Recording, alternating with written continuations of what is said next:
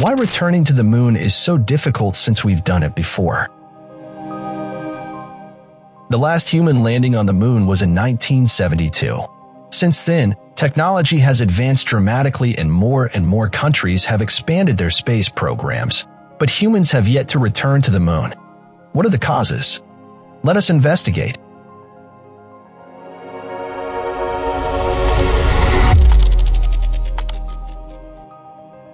The main motivation. To discover the factors that led to the moon mission, we must go back to the end of the 1960s. During the Cold War that followed World War II, the United States and the Soviet Union engaged in the space race, a tenacious competition between the two countries whose ultimate goal was to land a citizen of the nation on the moon's surface. The United States would emerge victorious from this conflict in which both nations aimed to display their military and technological dominance over the foe. More than an end in itself, the mission to the moon demonstrated to the world who would determine the pace of the international political agenda for the rest of the century. The goal of reaching the moon was more political than scientific. Would we have reached the moon in 1969 in a different historical environment purely for scientific reasons? Everything seems to point to the contrary. As previously stated, the Americans were motivated to send a human-crewed expedition to our satellite due to the political situation. Without the rivalry with the USSR, it would have been difficult to imagine the American government mobilizing the nearly 400,000 people who participated in and dedicated themselves to the Apollo program over the 14-year period, the equivalent today of approximately $120,000 million. Today, it is unthinkable that the United States government would sponsor a journey of this magnitude at such a tremendous expense to the country. The high cost of stepping on the moon again. Reaching the moon was a difficult achievement to accomplish because, in addition to the technological problems we shall explore later, there were also economic challenges. President Donald Trump signed legislation in March 2017 that provides NASA with an annual budget of roughly $19.5 billion, which has now increased to nearly $20 billion. However, while this appears to be an astronomical figure, it is not when the total is divided among all of the agency's divisions and all of the ambitious projects such as the James Webb Space Telescope, the Space Launch System, and remote missions to the Sun, Jupiter, Mars, the asteroid belt, the Kuiper Belt, and the edge of the solar system. Furthermore, NASA's budget is rather limited in comparison to its predecessors. Since 1960, the fiscal allocation for the American space program has risen, reaching a record of 5.3% of the national budget in 1965. However, 5 years later, in the early 1970s and having resolved the space race in favor of the Americans, NASA experienced a large budget cut for a variety of reasons, including the loss of political interest in the moon and the Apollo 13 missions accident. Because of these occurrences, the Apollo 18, 19, and 20 missions were canceled, leaving Apollo 17 as the last human-crewed journey to the moon. As a result, NASA's budget has been below 1% over the last 40 years, and for the last 15 years, it has been trending towards 0.4% of the federal budget. In other words, if we haven't returned to the moon by now, it's due to a lack of interest on the side of governments and a lack of economic resources. What happened to technology? Today, NASA has the new rocket SLS Space Launch System, which will be the successor to the Atlas V, which was responsible for transporting astronauts to the moon. This rocket made its debut with the launch of the Artemis I mission, which was a success, successfully transporting the Orion capsule to the moon's orbit, which will be the new spacecraft that will transport humans to the lunar surface. Many people were surprised to learn that the Artemis I mission was canceled twice before launch owing to faults in the rocket's fuel chambers, necessitating further testing before the ship could be launched. But why was the SLS launch so difficult? Isn't NASA supposed to have decades of experience? The reality is that the Apollo mission's launches were not easy either. As you may recall, the mission that managed to land successfully was the 11th. That is to say, 10 missions did not get it for various reasons, the majority of which were cancellations due to weather or technical issues. Some Apollo missions never even took off, but this is rarely mentioned.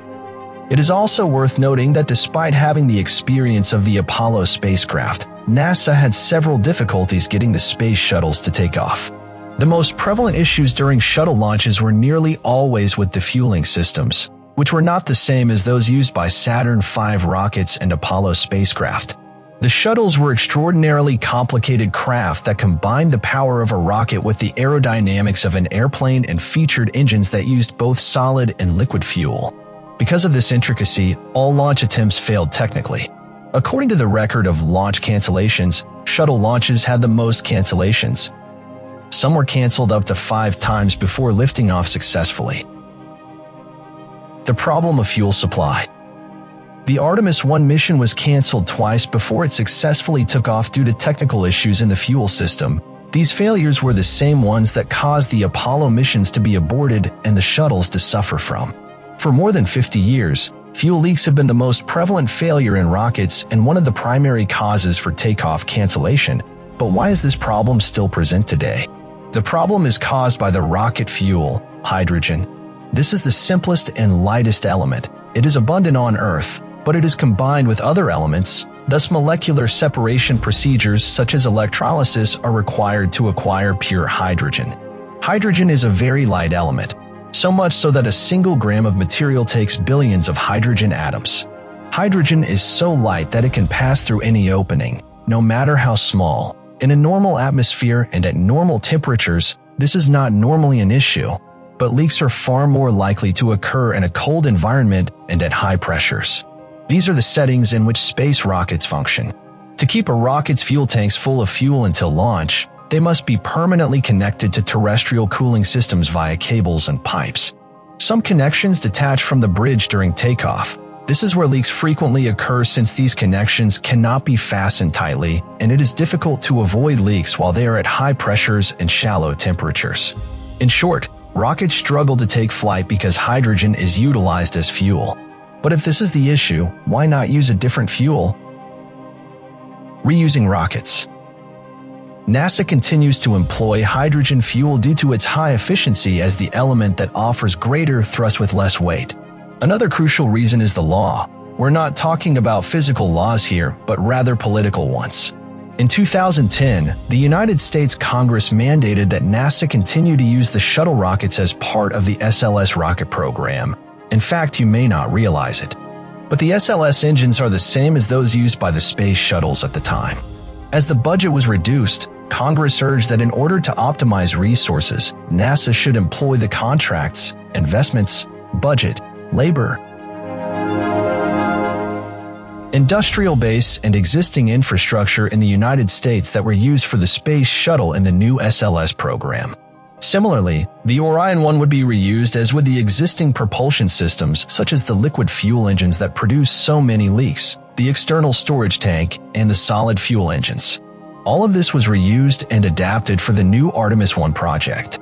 In other words, the Artemis project, which aims to send new people to the moon, employs the same technology, rockets, engines, and launch platform that space shuttles did more than a decade ago. That's why returning to the moon is so difficult. Aside from touch displays, the technology of the Artemis 1 program isn't much that different from what we had 50 years ago. Furthermore, arguably the most compelling reason humans haven't gone to the moon is the most obvious. There hasn't been a need to go back. The Apollo missions were so prolific that, aside from the various experiments conducted on the moon, so many samples of lunar material were obtained that many of them remain unstudied by scientists even now. To this, we must add that in the following years, NASA's priorities will be Skylab, the laboratory in Earth orbit, and sending probes and satellites to many other parts of the solar system. And perhaps the issue is, why should we return to the moon when there is so much to discover on the other planets? There is nothing to criticize NASA for in view of current scientific discoveries. Today, we use robots to explore Mars, discover new solar systems virtually every day, and detect phenomena such as gravitational waves that were previously purely theoretical. As we've seen, there are various reasons why we haven't been to the moon since 1972, and none of them have anything to do, for example, with the bizarre conspiracy ideas that have been floating on social media for several years. We haven't returned yet, but that doesn't mean we won't.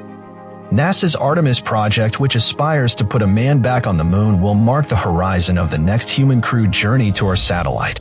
And it's possible that, like Neil Armstrong in 1969, a woman will take a new stride on the surface of our natural satellite on this occasion. Alright everyone, that is all for this video. Thanks for watching. Is there anything you'd like to say? Please tell us in the comments section below, and remember to like and subscribe.